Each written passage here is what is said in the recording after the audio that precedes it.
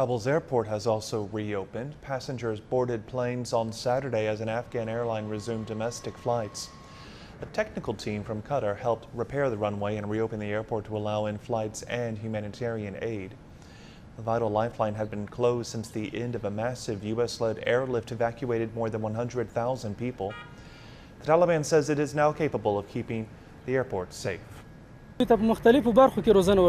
These troops are trained in different areas. They are trained in tactics and special operations. They are also trained in patrolling and working at checkpoints. We are confident in our ability to keep Afghans safe, and we are ready to protect Afghans anywhere in the country.